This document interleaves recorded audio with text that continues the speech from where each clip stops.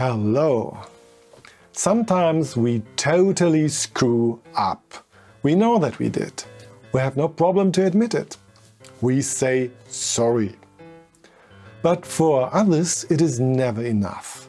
Because if you are on the other side, judging is so easy. It is totally riskless and mostly acceptable.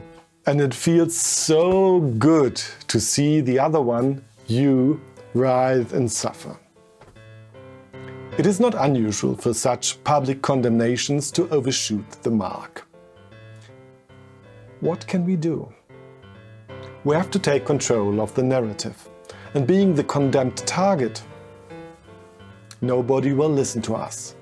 We simply don't get a say in this. As a communicator, this is most probably one of the more trickier situations. But after this video, you have a trick up your sleeve.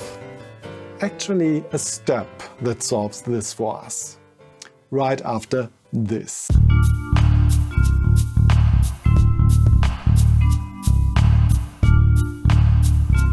What can you do to change the narrative if nobody wants to listen to the condemned sinner?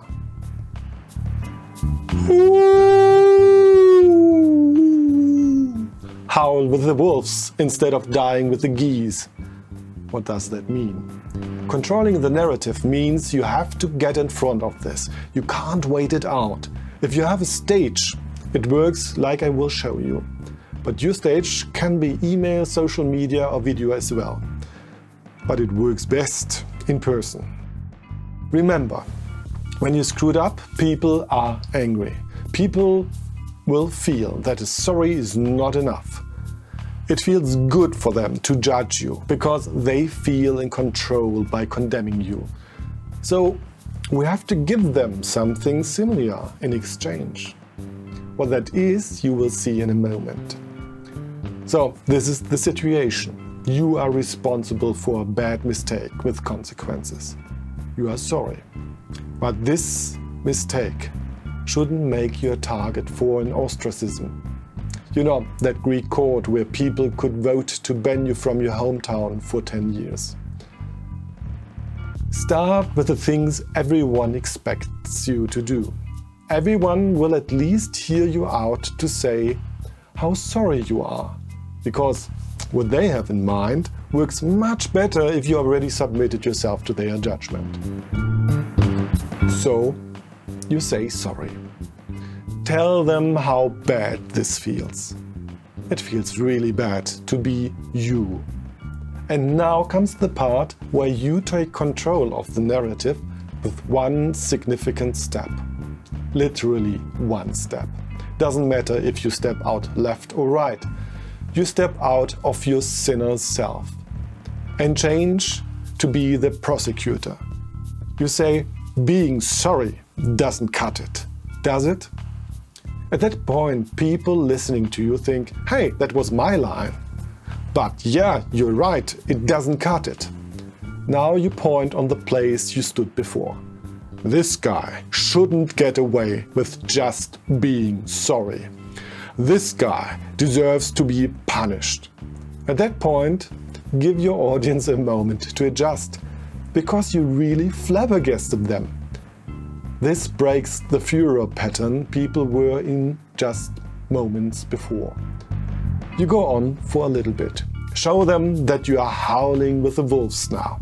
After hacking a few more rounds on this virtual guy that was once you, on the stage, you start to turn this around. The truth is, it will never be enough. Sure, we can destroy this guy, and maybe he's had it coming. And we can discuss what's worse, that this was a mistake and not intentional. Is it worse that he just was in over his head? But does this really help? The real question is this: did he learn from this? Could it happen again? You know, I don't want to be this guy right now. Now you step back on the spot you stepped out before. But I am this guy, and I know that I don't deserve your understanding. I don't deserve your mercy. Nevertheless, I will learn from this. Will I make mistakes again? Yes, most probably. I can't promise you otherwise. But I won't repeat my old ones. I know I failed you. Please let me make it up to you. If you do this in the right way, you exchange the feeling of control through condemnation to confirmation and a degree of compassion. Both feels much better than the furor of self-righteousness. Needless to say, this works only with the utmost authenticity. If you go theatrical and create drama, you lose. Be sincere, and you get the control of the narrative. If you are in public relations, you might have something different in mind, like spinning the story so that you are still the hero. But you will win more people through changing to their side of you than through spinning, or let's just say what it is, through lying to their faces. I hope for you that you never get into this situation, that you have to take control of the narrative in that way. But if it is necessary, you now know what to do. See you tomorrow.